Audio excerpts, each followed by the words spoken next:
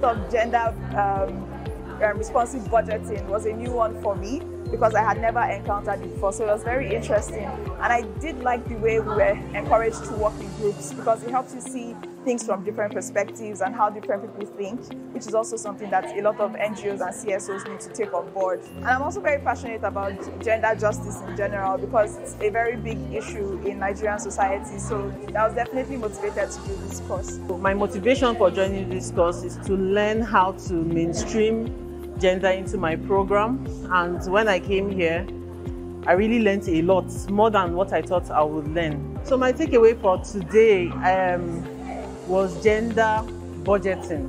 Whatever gender policies we're designing, we should also think about how that will come to light by really thinking of, budget allocations for gender needs.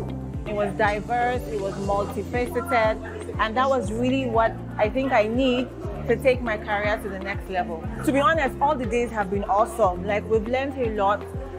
But for me, for day 4, I really understood the reason for gender responsive budgeting. It's really important. And then, you have to be conscious about mainstreaming gender in what you do.